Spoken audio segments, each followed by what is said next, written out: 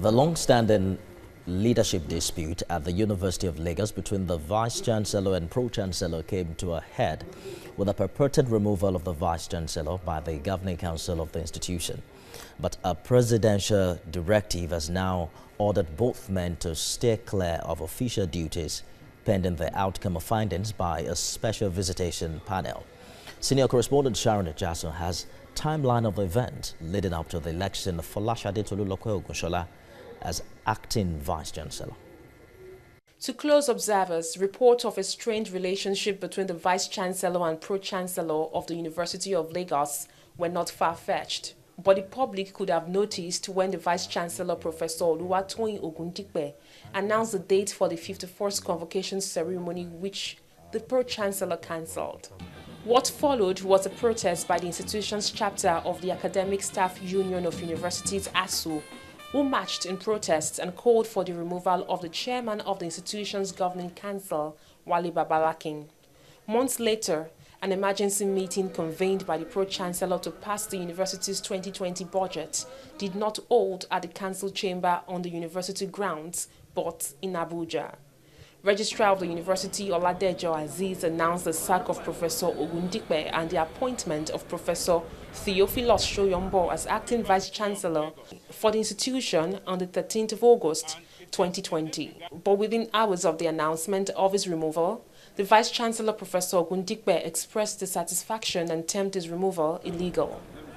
With that, tension began to grow. The Senate of the University of Lagos passed a vote of confidence on the embattled Vice-Chancellor and also passed a vote of no confidence on the Pro-Chancellor and Chairman of the Governing Council, Wale Babalakin, for failing to follow due process in the purported removal of the Vice-Chancellor. That an institution governed by a Pro-Chancellor, that's a lawyer, that should pride itself in the rule of law, and we have kangaroo, and for that matter, an alumnus of a faculty of law, the primus inter pares, the flagship of the university, to perpetrate this travesty of justice. It's very sad. A peaceful walk was held to receive Professor Oluwatoyin Ogundipe by the university upon his arrival on campus a day after his sack.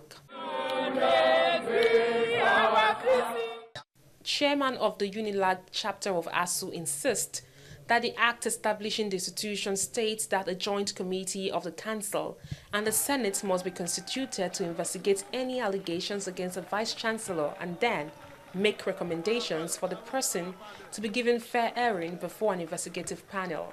On Friday, the 14th of August, while both staff and watchers waited for clarification from the Governing Council, the Pro-Chancellor Wale Babalakin restated the Council's allegations of gross misconduct and misappropriation of funds against the embattled Vice-Chancellor, Professor Oluwatoyin Ogundipe. He further claimed that he had the backing of the federal government.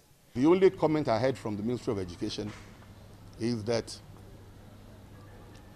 whoever has the right to hire has the right to fire, but they should follow due process. However, the Senate met and appointed Professor Folashade Tolulope Ogunsola as acting Vice-Chancellor. She is a professor of medical microbiology and first female Vice-Chancellor of the institution.